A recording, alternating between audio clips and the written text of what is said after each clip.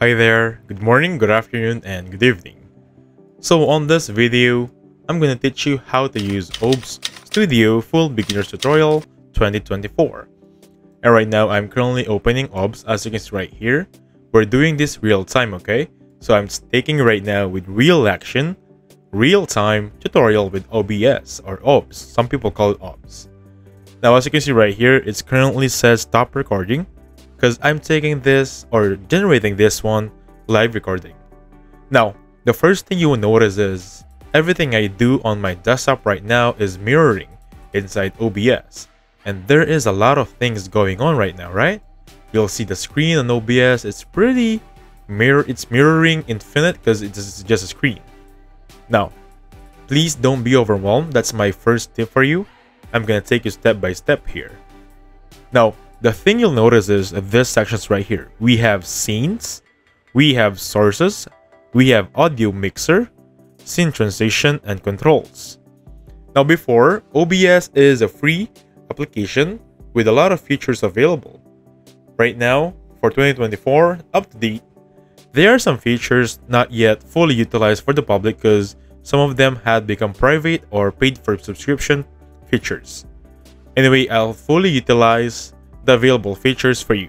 So the first thing I'm going to take you right now is this thing called scenes. So basically we have two scenes right here. As you can see, they're just basically two timelines altogether if you're familiar with editing. If not, just think of them as pages. This is page 1 of your Word document. This is page 2 of your Word document. Now if you want to add a scene, simply click on that plus icon right there, name the scene, and simply click on OK. And that is how to add a scene. You can delete the scene with this option right here, change the scene with that option right there. No problem at all. Now this is open scene filters. These are just for filters for more aesthetic looking.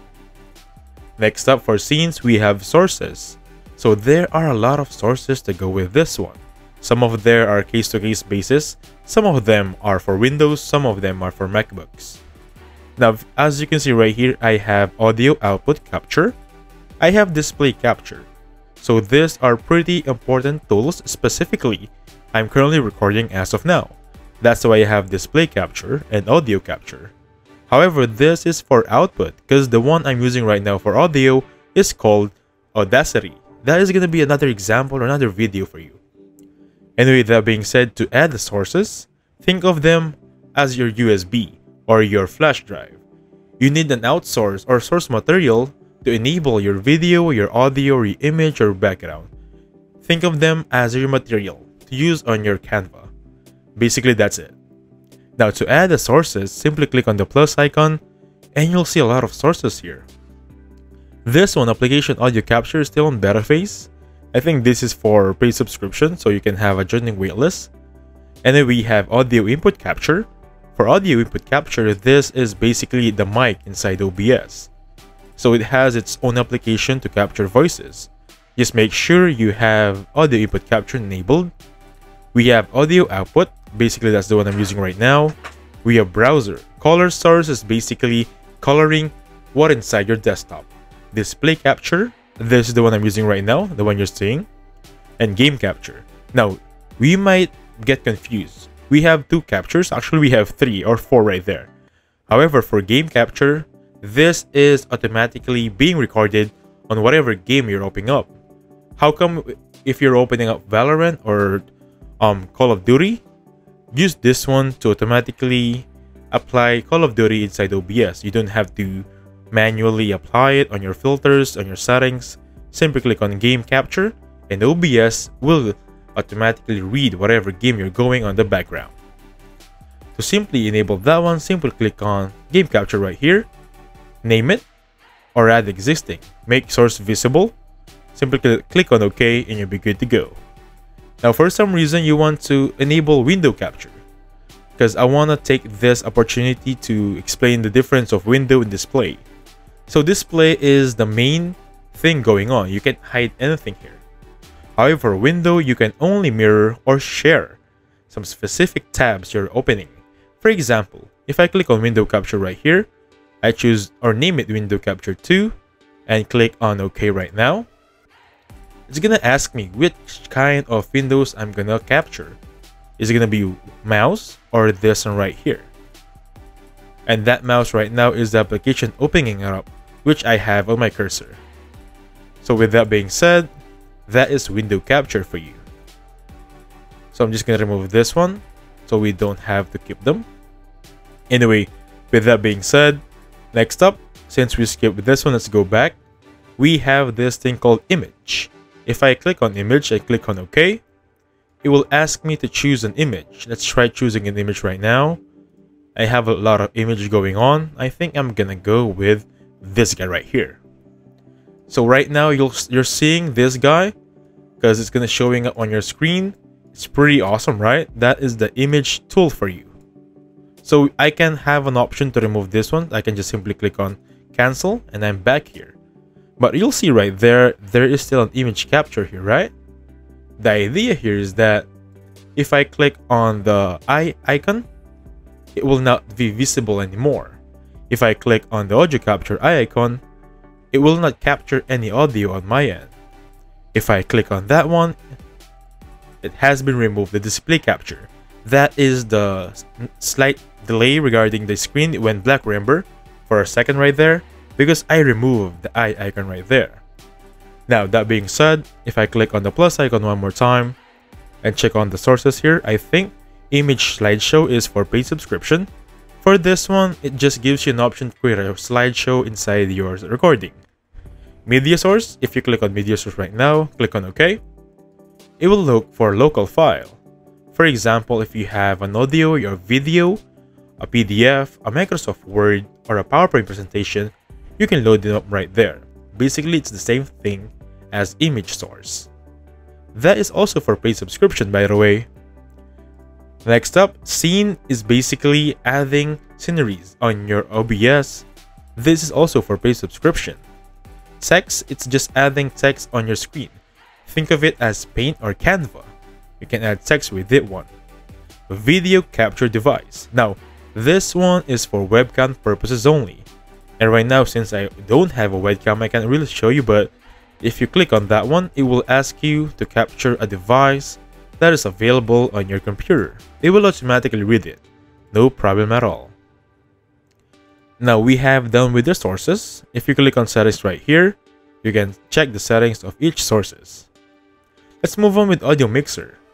For audio mixer, basically you can lower the volume, adjust the decibels, the frequency, the tone of your voice. This is specifically important when you're using the input audio of OBS. But if you're not using them much as the one I'm using right now, because I'm using another application, it's not really going to matter with this one. But just for the sake of discussion, for example, you have desktop audio right there, you have media source volume, mic volume. If I added game capture right here, just for discussion purposes, you'll capture this one. I have it right here. I have another line for game capture. Make sure you check on that one out.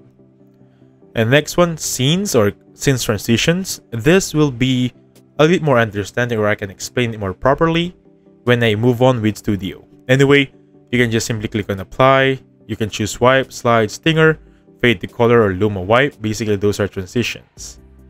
Now, let's move on with this button right here. We have start streaming. Streaming is basically recording, but you have an output device that you're showing it. Maybe a platform for Facebook, Twitch, YouTube, you name it. Basically, just click on this button right there. However, before you can stream, you need to have connected with a key inside YouTube. And with that, you can access that one with the settings on these options right here. If I click on settings and click on stream, select a device, maybe YouTube, Twitch, Facebook Live, Twitter, and then connect account key or use team key option right there. For video, make sure you have 1920 to 1080. That is the best option for you. For audio, this is not really applicable for my end because I'm using a third-party application, but I suggest making sure this is the one you're using. For example, on my end, I have a lot of output here or input. Make sure specify which the one you're using. Don't let it be on default. Next up, video. Hotkeys. We have hotkeys right here for shortcuts. accessibility, advanced settings right there. And with that being said, these are the settings you want to check them. We have sources, enable browser source hardware acceleration. Make sure this is enabled. This helps you make it more smoother and faster regarding your stream or record. Now, since this is almost done here regarding settings, we can now simply click on apply and click on OK if you have any changes. So we have a lot of settings here, so please check them out. Let me just click on cancel. Perfect. Now, that being said, since we're almost done here, I want to share with you guys 2D mode right now. But before we get into that, almost forgot, virtual camera is basically a webcam. You can click on this one and enable webcam, much as like the game or the display capture device. Basically, they're the same thing. So studio mode, let's get on this right now. A disclaimer, you cannot use studio mode or you cannot utilize studio mode if you don't have another scene. Make sure you have one scene working. So make sure you click on studio mode right now, and here it is. You're seeing two scenes right now, right? So scene 1 and scene 2 is right here. So for scene 2, for example, I want window capture. For example, I want to play for window capture. Let me just say this Filmora, the one I'm using right now. Click on OK. And I can adjust whatever I'm seeing here for window capture. This is just a cursor, just for discussion purposes. And then let's just say I want the transition, the one working right now for preview. If I click on transition right now, it will go on the right side. Basically, you can change in an instant. For example, on the left side, you have another thing going on. You have a different background that's going on. Just simply click on one button right there. You'll change your background. You'll change your device. Everything will be changed. Think of it as letter A and letter B being intertwined all together. You can change your transitions, and that is what I'm talking about earlier. This is the part where you can utilize your transition. May it be fade. You can click on transitions right now. The fade is pretty awesome. Fade to back with that, or just simply click on fade. Pretty awesome, right? So to fully utilize the studio mode, I suggest to subscribe with the OBS subscription to unlock all the features, because right now I only have these sources, but with the full subscription you'll have background, you'll have image, you can edit whatever you're going on here. So please take note about that one. Anyway, that is the basics for beginners in OBS. Thank you so much for watching. Please hit the like button, subscribe. I'll catch you guys on the next one. Goodbye for now.